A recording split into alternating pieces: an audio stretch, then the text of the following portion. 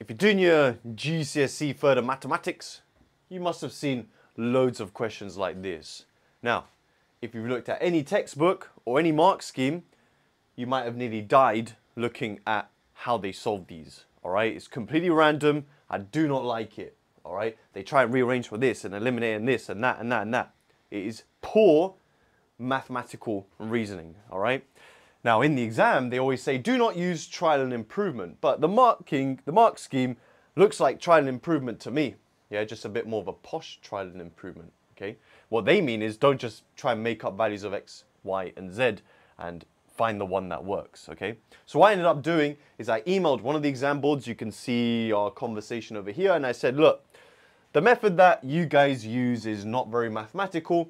Can we use something known as Gaussian elimination? And they said yes. Okay, and this is the best way to solve any system of equations. I could have 10 different variables and 10 lines of equations. Okay, so let me show you guys how we do Gaussian elimination, or some of you guys might know as row echelon reduction. It's super simple.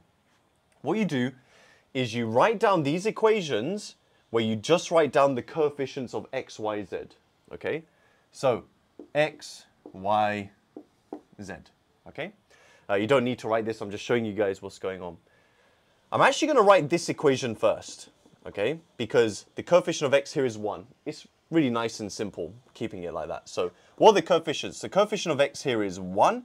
The coefficient of y here is 0. The coefficient of z is 3. Okay, so that's this one. Then it doesn't matter which other ones you choose. I'm just going to choose this one. Okay, so the coefficient of x here is 2. The coefficient of y here is 1. And there is no coefficient of z. Then this one. Here we have to be careful. There is no coefficient of x. There is a coefficient of y. And there's a coefficient of z here, 1. So you guys might know this as a matrix. I'm actually going to use, it's not really matrices, it's just the way we lay it out. We draw a vertical line which represents the equals, and then we have, be careful, what did I do? I wrote the second one first. So it equals 2. Then I did this one, 13. And then this one, minus 7. Now to solve this, all we're going to do is rearrange this so that it becomes the identity matrix. What is the identity matrix? It's a leading set of 1s, everything else 0. So this is a 3D identity matrix. In GCSE Further Maths, we only know this one, right? But you can have it in any dimension as long as it's a square matrix. So we're looking for this, okay? I'm going to put it over here for you guys so you know what we're looking for. Yeah, this is our goal. Okay? What do we need then? I need this number here to be a 0. Because look, the 0 is the same. Okay? I need this to be a 0. So what do I need to do? I'm going to use this line to turn that into a 0. How do I do that? I'm going to call this row 1, row 2, row 3. Okay? I'm going to take row 1, which has a 1 here. I'm going to times that by minus 2. That'll make that minus 2. And add it to this. That's going to make it 0. Okay? Let's write that down. I'm going to take row 1. Yeah, I'm going to times it by minus 2. So I'm doing minus 2 lots of row 1. And I'm adding it to row 2. Okay? Row 1 does not get influenced by this. We call it the pivot row. Yeah? So we have 1, 0, 3, 2. Okay, let's do it. I'm going to times these numbers by minus 2 and add it to this. 1 times minus 2 is minus 2. Minus 2 plus 2, 0. 0 times minus 2 is 0. Plus 1 is just 1. 3 times by minus 2 is minus 6. Minus 6 plus 0 is minus 6. 2 times by minus 2 is minus quattro. Plus 13, 9. Okay, so that's that bit done. Yeah? So then we have 0, minus 2, 1, minus 7. Okay? Right, so this first column is done. Look at the second column.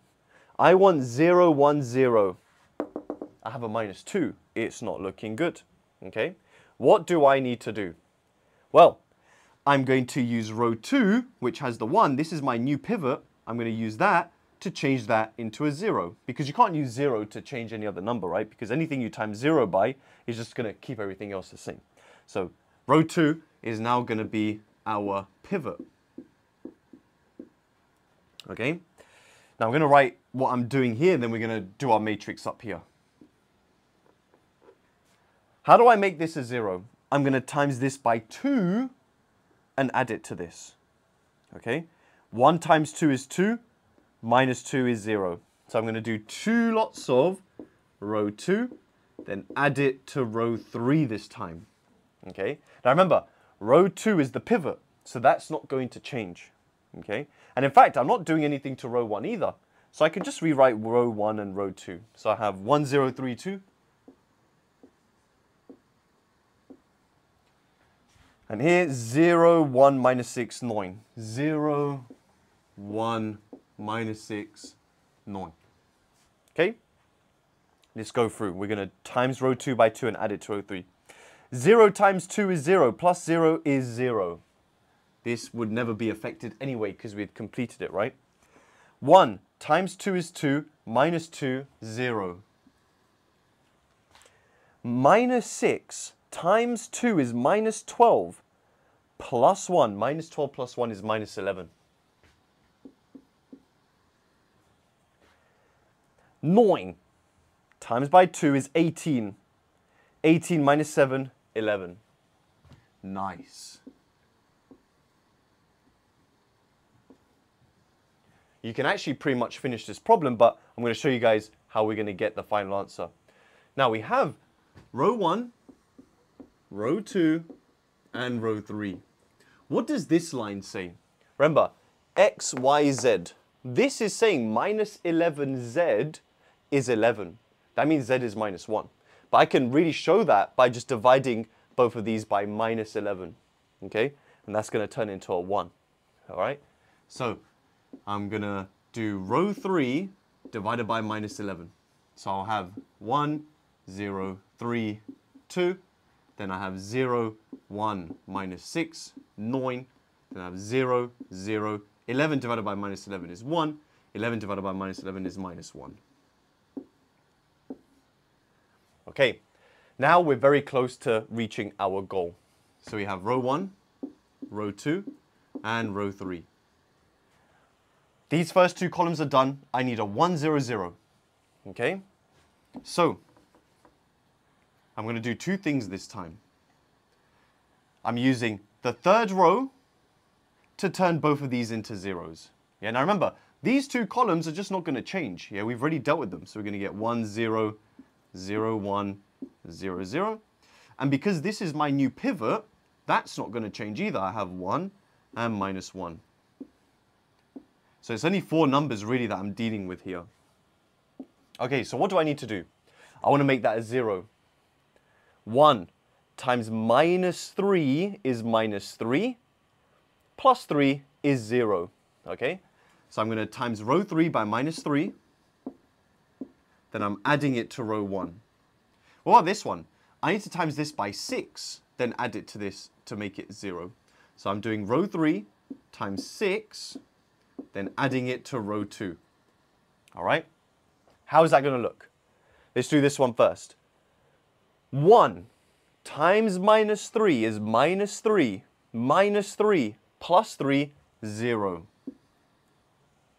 Minus 1 times minus 3 is positive 3. Positive 3 plus 2, 5. Okay, that's that bit done. Let's do the last bit. 1 times 6 is 6. Minus 6, 0.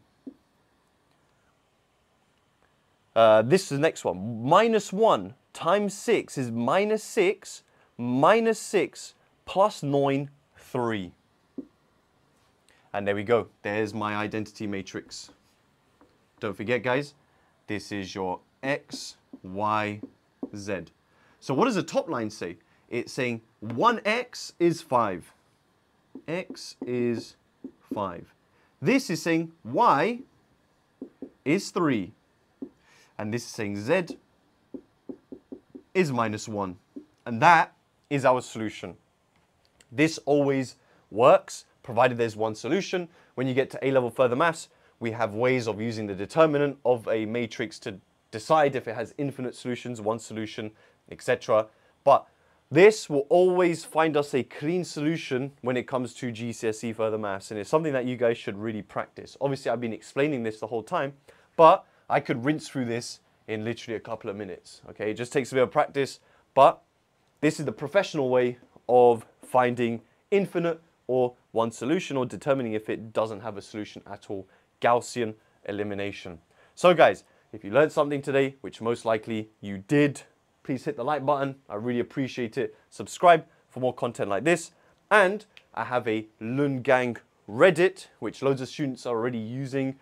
And I've already answered some questions from students from that page. So head over to my Reddit, post questions. Let's have a discussion. We all want to do better in our exams and we all want to become better mathematicians, innit? So I'll be responding to you guys there as well. See you guys in the next video. Nice.